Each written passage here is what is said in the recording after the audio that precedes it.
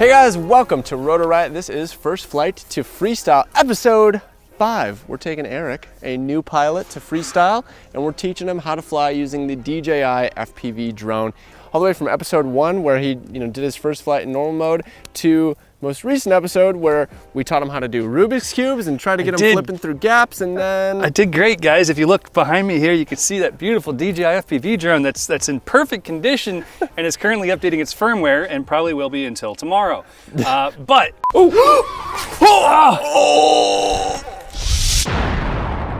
I crashed it. I crashed it bad. Yeah, Eric crashed the first drone we had, so we have a second one that we're updating now, getting ready for today's episode, where we're gonna keep you on a freestyle journey. We don't want you to be discouraged, so we're gonna come in hot with a new trick, and that is the inverted yaw spin. So last time we learned a Rubik's Cube. That's probably the most famous FPV acro trick you can do.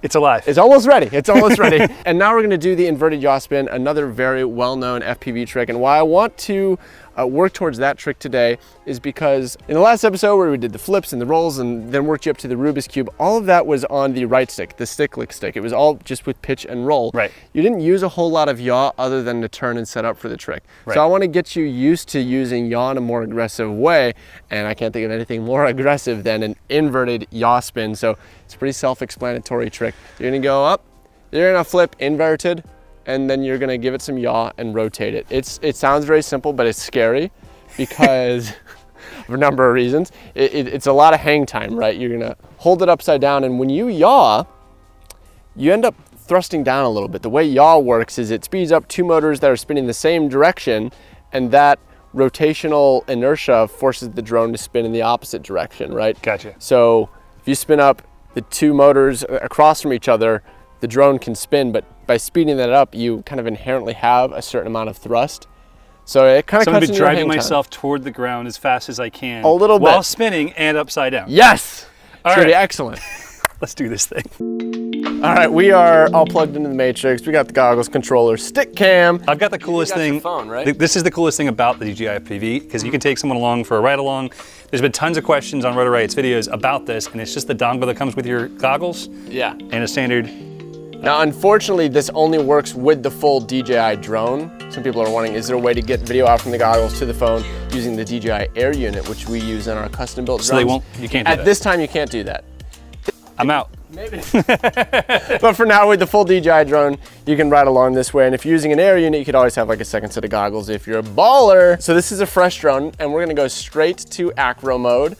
Again, if you're maybe new to the series, link in the description of the full playlist. You can follow along, because I definitely recommend, if you want to follow along with Eric and learn yourself, start with some of the earlier lessons where we learn the basics, because we're already in an advanced mode here. We've got no flight distances. We're in full control of the drone. We can flip it up upside down. It's not going to save us. And you can crash it really hard into concrete. You can.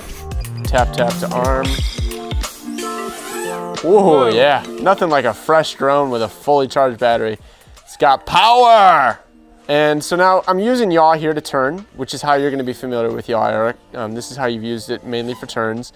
But I want you to start doing just yaw and seeing how, remember when you were doing turns initially and you used just yaw, and if you didn't roll it, you ended up looking at the sky and flying backwards?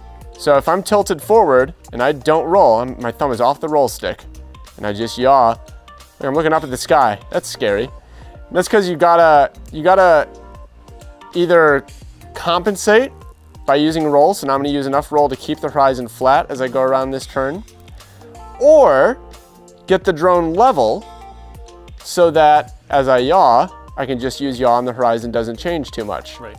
And in the case of doing an inverted yaw spin, that's where it's gonna be really important to find that level spot while inverted so that you can give it just yaw and do the trick more easily. But let's say if you were gonna do maybe a upright yaw spin through a gap or something, that's gonna be where you're gonna cheat it, and actually you're gonna be doing roll and yaw together. So like this one, we're gonna go through this gap, and as I go through it, I'm gonna do a little bit of like a woo through the gap there. Gotcha. It's a little sloppy, but you get the idea. I use yaw and roll together. But now I'm gonna show you what we're gonna work up to. Get nice and high, lots of room for error. We're gonna flip, and I'm gonna do it wrong here. I'm gonna flip upside down, and when I yaw, oh, look how wonky the horizon got. Did you see how it got all wonky? Yeah, yeah. That's because I didn't actually have the drone even. So this time I'm gonna find an actual even point for the drone. And now when I give it yaw, the horizon stays more flat. And it's tough. It's tough to get it perfect. You don't necessarily have to get it perfect, but the more flat you can get it, the better your yaw spin is gonna look. That's a pretty good one. And you wanna stay low on throttle. I don't know if I lowered my throttle all the way on that one, but you really should. As you go through it, we're gonna go boom, full cut throttle, yaw, bail. I'm not getting a proper inverted yaw spin should be a full 360. So I'm gonna go more heavy on the yaw and see what this drone is capable of. Whoa! Whoo! There is some serious prop wash there. But it's a great trick that, whoa! Be careful, that concrete's not very forgiving. This is a great trick that's gonna get you familiar with using yaw to do tricks and not just rolls and flips. Yaw is a really powerful tool for expanding your tricks and how you can mix things together too. So another thing to work on is, let's say I'm really pitched forward. I'm gonna do a half roll. Look how I'm looking at the ground there. That's because I was pitched forward, so as I flipped upside down, I ended up, I'd have to show you third person, but you end up looking at the ground.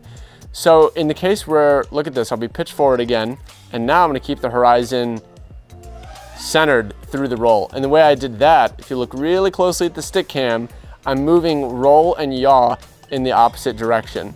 So, I was doing that in the last episode. Hey, yeah, it's a really good thing to practice, because if you can get good control over not just mixing, but also counter mixing roll and yaw, you'll have full control over how you want the roll to look. Whether you're doing a split S and maybe you do want the roll to turn into more of a dive. So in this case, I didn't use any yaw. I wanted it to turn into a dive.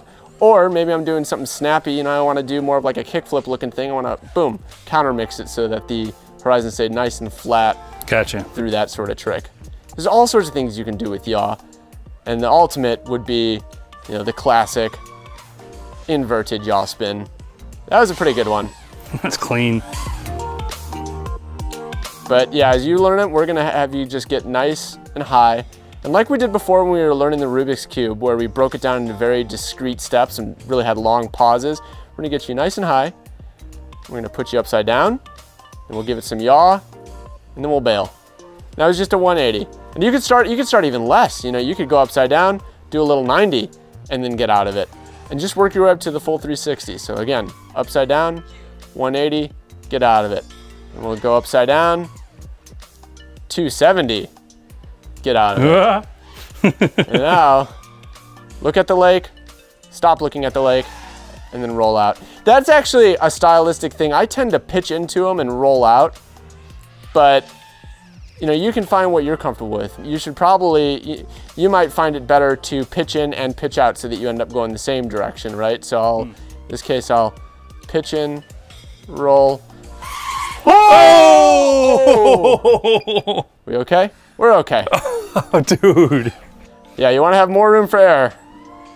Again, you basically throttle yourself down. Oh man, and long-term goals, and I don't know if we'll push you on this one today, would be to, you know, you could work inverted yaw spins into things like power loops, right? So we go up, yaw spin, finish the power loop.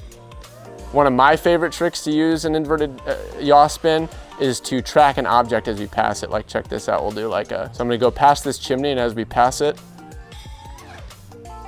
I kept it in frame as I passed it well. Yeah, it was awesome. One of my favorite tricks to do. It's landing you in 4 seconds. I got four seconds, one more.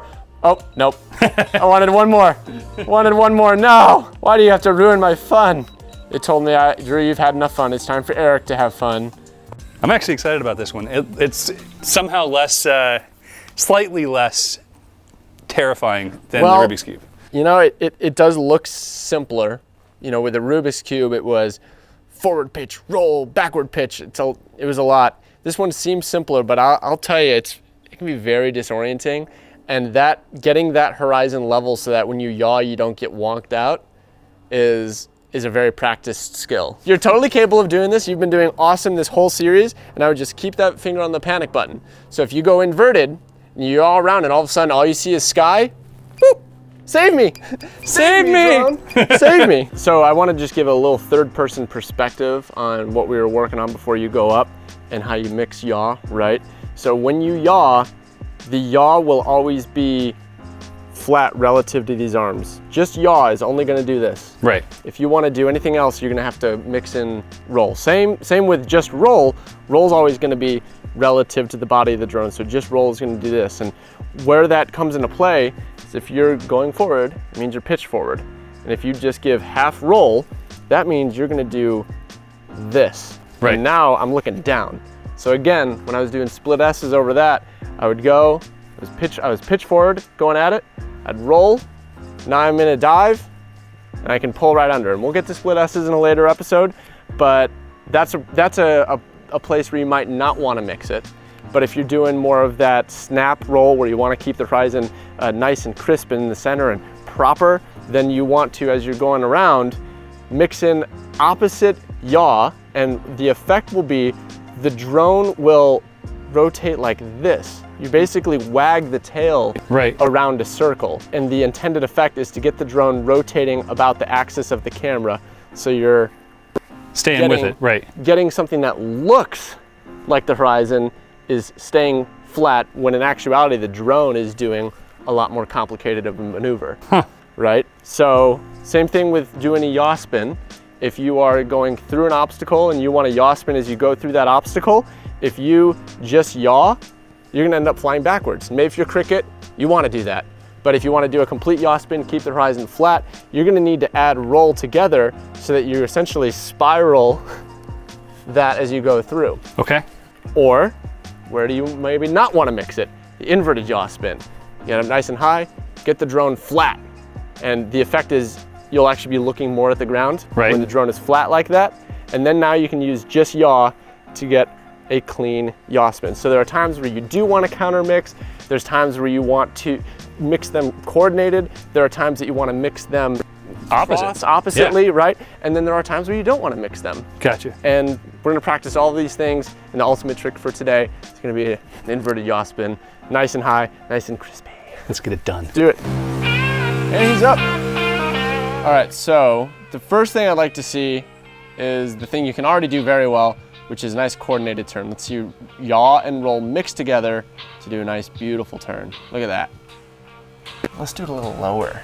You a little bugger. slower. You see, you don't want to go so fast all the time. Let's go nice and slow. And how about that fern right there? Turn left right now. Yeah, look at that orbit, beautiful.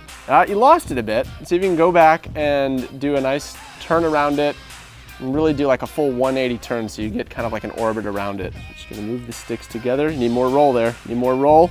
Whoa, nice bail. When in doubt, power out. Nice coordinated turn. Here we go. A little pitch forward through it. While roll. There, that was perfect. That was perfect.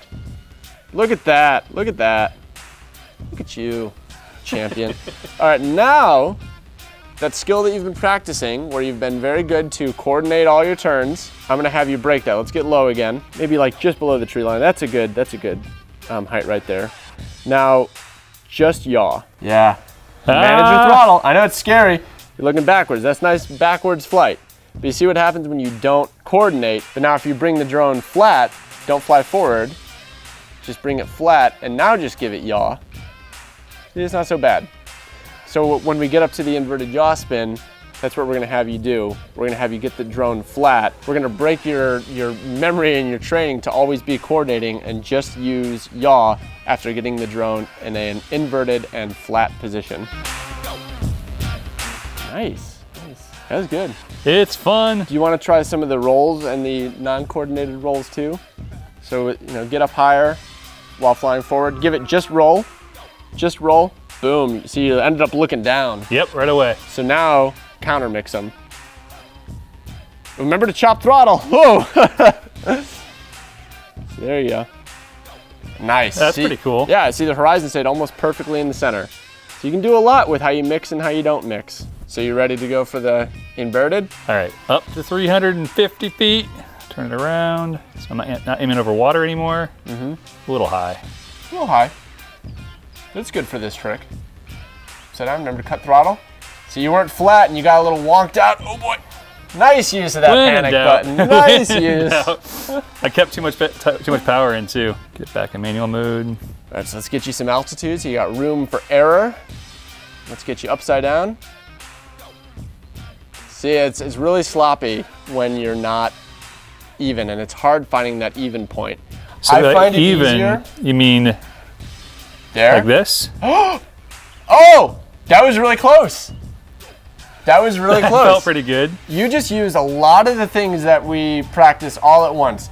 He counter-coordinated his roll and his yaw to do a roll that offset his angle so that he ended flat and then used yaw. That was very impressive, very impressive. That's pretty fun. I find it easier to do yaw spins if I pitch into them, because then you naturally have a way to get the drone even. If you pitch, then you can use more pitch if you're going forward. So I'm gonna try a pitch this time? Yeah, so pitch until you're flat and upside down, because you can use more than 180, basically go like 195 to end up flat. I love that button. Or I guess it'd actually be less. So if you're flying forward and you want to pitch into it, you're not going to do a full 180. You're going to stop just short of it. So rather than going full 180, you'll go like 165 and you'll end up flat. So I'm gonna go like this. So pitch forward and stop. Stop a little less. You went too far. Whoop, nice panic. Nice panic. I'm not even ashamed of it anymore. It's like, you know what? This is easy. So remember, your camera angle is up. So when you're inverted and flat, you'll actually be looking more at the ground. So why don't you try this? Try to get inverted and have the ground taking up 3/4 of the screen. That's a little nasty. Ended up offset. Yeah, I ended up using a little bit of roll accidentally there. There it is. Now yaw. Look at that. Boom! Boom, baby. That's fun. Sick. That was sick. I have to totally think again. Like, I have to literally think to myself, okay, now I have to get right side up again. Yeah. Yep. I knew it was coming. I knew it was coming. You're done. It's like, dag nabbit. You're just sucking these batteries down using all this power, getting up there, and all this acro, man. It's crazy. That's so flippin' fun. It's fun, right? It's a fun trick. That's wicked. So with the Rubik's Cube and now with the inverted yaw spin, you can do them up in the open area, but really a power loop needs to be around something. Really a good split S is going to be over something. So in the next episode, we're going to have you work on power looping around an obstacle. We all saw how well obstacles worked out last week. You don't need to be afraid. We're gonna break it down just like we did today into pieces and into things that you can practice, and we're gonna make it very Stop talking about breaking things into pieces, okay? I've only done it once. Take all the skills that we've learned in all the episodes so far, and just keep working on all the different methods of turning, rolling, power rolling, barrel rolling, all those different things that you can do out in the open area, because in the next episode, we're going to start intentionally spending more time around obstacles, and we're going to get you doing power loops. All right, I'm down. It's going to be awesome. I'm down. Not my drone. Awesome. Not my drone. That's awesome. Guys, thank you so much for watching here at Rotor Riot. You can find a playlist of all of these first flight to freestyle videos down in the description, and always click the subscribe button and the notification bell. New videos on the Aviator Show channel on Fridays. If you like big things that fly and people who crash drones. I'm telling you guys, we're doing cool tricks with these drones, but he does a lot of these same tricks with a parachute and his body and a big fan strap to the back of it. It is absolutely nuts.